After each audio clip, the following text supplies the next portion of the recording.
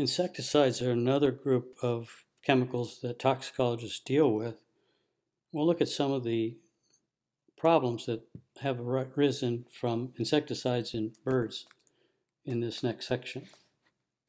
The book Silent Spring was published in 1962, and it really was the foundation for the environmental movement that made such a difference in cleaning up toxic contamination in the United States. A lot of the problem that was reported on in the book was related to pesticides. And Rachel Carson, an excellent writer who really referenced good sources on the material in the book, had linked pesticides to serious illnesses and deaths in many different ways. Now, she was attacked by the chemical industry, and they called her names like alarmist and hysteric. But she had credibility, and she testified before Congress and called for new policies to protect human health and the environment. So really one toxicology. She did this even though she was fighting breast cancer, and she died only 2 years after the book was published. Before too long, in 1970, the US EPA was founded, and most of the laws that protect the environment followed soon thereafter. It was a heyday in improving the environment in the United States. After World War II, dichlorodiphenyl trichloroethane, or DDT, became a globally important insecticide. Its neurotoxic mechanisms of action, its estrogenicity, its anti-androgenicity, its effects on eggshells were unknown at that time. But effects on birds began to appear nonetheless in terms of population declines. Brown pelicans, bald eagles, peregrine falcons, and other birds that feed at the top of aquatic food webs were devastated.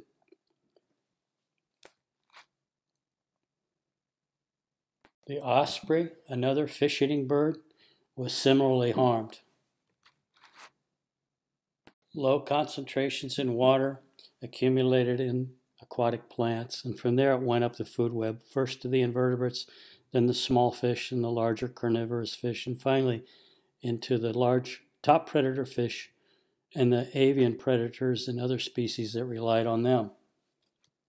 Organohalogen molecules like DDT, other organochlorine insecticides, other organochlorine compounds used for other purposes like polychlorinated biphenyls, accidentally produce compounds like dioxins and dibenzofurans, compounds that are neutral in charge and highly fat soluble and difficult for the body to metabolize tend to work their way up these food webs with extraordinary biomagnification, such that thousands of times higher concentrations wind up in the top predators than in the lower levels of the food web.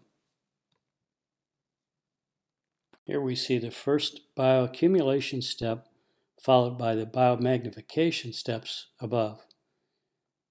Oftentimes when animals are building up their fat deposits, there's not a great impact, as the molecules are largely isolated in the lipid reservoirs. But when they start to become catabolic, like when they're migrating or egg laying, or when they're pregnant or lactating, then the molecules come back into the circulation, and if this is a reproductive stage, they move into the young. And the firstborn young of top predators feeding in a contaminated aquatic ecosystem, they are oftentimes massively exposed to toxic chemicals that do them harm. After Silent Spring and the establishment of the environmental movement and the regulations and a great deal of research in field and laboratory settings, DDT and many other persistent pesticides that harmed wildlife and threatened human health were banned. After DDT was banned in 1972 and the compound gradually broke down in the environment, species like the bald eagle, the peregrine falcon, and other fish-eating birds made a recovery. Today, some of the most important categories of insecticides in the market are fipronil and neonicotinoids, sometimes called neonics. One of the reasons that birds are so susceptible to insecticides is their high metabolic rates, Because of that, they have to eat a lot, and so they are exposed to higher levels of foodborne toxicants. When they cannot feed because of neurotoxicity or neurologic effects or other effects that make them unable or unwilling to eat, or when they have too little food because their insect food base has been depleted, then they wind up with malnutrition or starvation. So they're going to lose body condition in a hurry. Any species that cannot eat for a prolonged period of time or is neurologically disrupted will be stressed. Chronic stress can, in the case of birds, cause the elaboration of corticosterone. This is going to cause immunosuppression, and it will tend to increase the probability of infectious diseases. This depicts normal events in a presynaptic neuron, a postsynaptic neuron, and a synaptic cleft. Depolarization associated with sodium entry is somewhat counteracted by potassium leaving through potassium channels. With the more positive charge from the sodium entry, you wind up with release of acetylcholine, which then opens another sodium channel. On the other hand, acetylcholine is broken down by acetylcholinesterase. And also, chloride comes in to try to tamp down the process as well. But if the positive charges of the sodium ion are sufficient, the impulse is conducted, more voltage-gated channels, sodium channels open, and the process continues downstream. Here we see the effects of fipronil, which blocks GABA-mediated and glycine-mediated receptors that are involved with chloride channels. So what happens here is that there's interference with the ability of chloride to enter. The chloride channels do not open. So the birds are overly stimulated, and they wind up with effects like dropping their wings, tremors, and seizures. In this case, birds vary in their susceptibility. For example, quail and other related galliform birds are very sensitive, whereas ducks are more tolerant. Fipronil is more selective than the older DDT and other organochlorine insecticides. It's not as highly biomagnified as they were, and it's more toxic to insects than to birds.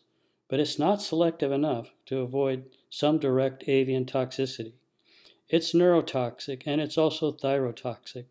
It's directly lethal to birds that ingest pre-treated seeds. And sublethal exposures from treated seeds can also cause a problem. Problems like reduced body weight, impaired cellular immunity, reduced carotenoid-based coloration, reduced steroid hormone levels, and impaired reproduction. Also, surviving offspring have had reduced cellular immunity. In addition, fipronil is toxic to insects and potentially fish, lizards, and small mammals that can serve as the prey of birds. So they wind up with malnutrition, stress, and impaired reproduction, even if they're not directly poisoned by the pesticide. There certainly is a need for more research of the impacts of fipronil on predatory birds. The neonicotinoids, also called neonics, like imidacloprid and clothianidin, act much in the way that nicotine itself does. They open sodium channels, but they're not broken down by acetylcholinesterase, so they wind up causing stimulation. And these effects would be seen including at neuromuscular junctions. The neonicotinoids, like imidacloprid and clothianidin, are unlikely to biomagnify, and they are less toxic to birds than to insects, but still they're not selective enough to avoid some lethality. Problems occur from direct exposure from spraying, and sensitive birds can die. Ingestion of a few treated seeds will also kill granivores. An example was November of 2016 when hundreds of red-winged blackbirds and other species were killed after they consumed imidacloprid-treated wheat seed that had been broadcast on a field in New Jersey. Effects on birds include stimulation, ataxia, and crash injuries. They may also have paresis, paralysis, and apathy, certainly those problems would contribute to increased likelihood of them suffering from predation. Additional concerns with neonicotinoids, and some of these occur at very low doses, are genotoxicity and reduced immunity, growth, and reproduction. As with many other insecticides, they also deplete invertebrate prey, so insectivores can have a real problem. And in the Netherlands, areas that had high imidacloprid use and water contamination had declines in insectivorous birds that rely on aquatic insects. They lost about 3.5% in their counts per year. Fipronil and neonicotinoids are neurotoxic to bees, and this has raised some important concerns. The neonicotinoids seem to cause addiction in bees, just as nicotine causes addiction in people.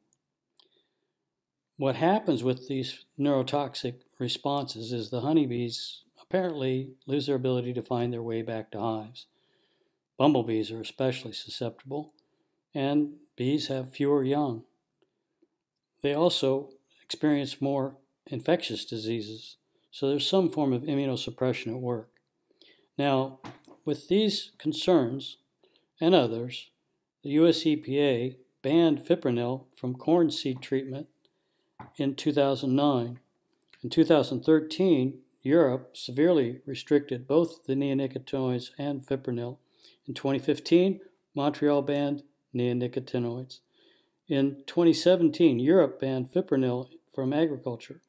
And in 2018, and I think continuing into 2019, the US neonicotinoids are being reviewed by the EPA in the United States.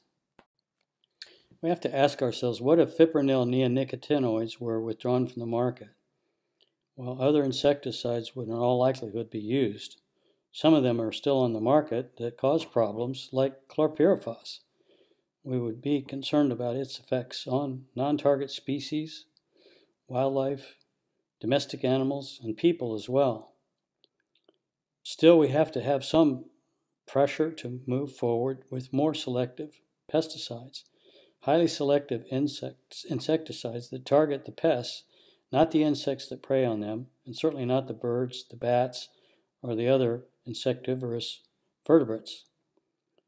We can use integrated pest management, which is more selective use, more careful use, more prioritized use of pesticides and to lessen effects. We can also use integrated biodiversity management to protect more species. That involves things like crop rotation, better selection of crop varieties, companion planting to support predatory insects, and insect traps and pheromones to figure out when insecticides are absolutely needed and what the economic threshold is for their application. So scientists are working on this, but it's an ongoing challenge. And pressure to minimize impacts on wildlife drives, and on other species, drives research, innovation, and protection. Getting involved in this, including with industry, is a way to make a difference, to get safer products on the market, so that people have food, so that pests are controlled, so that other species are protected.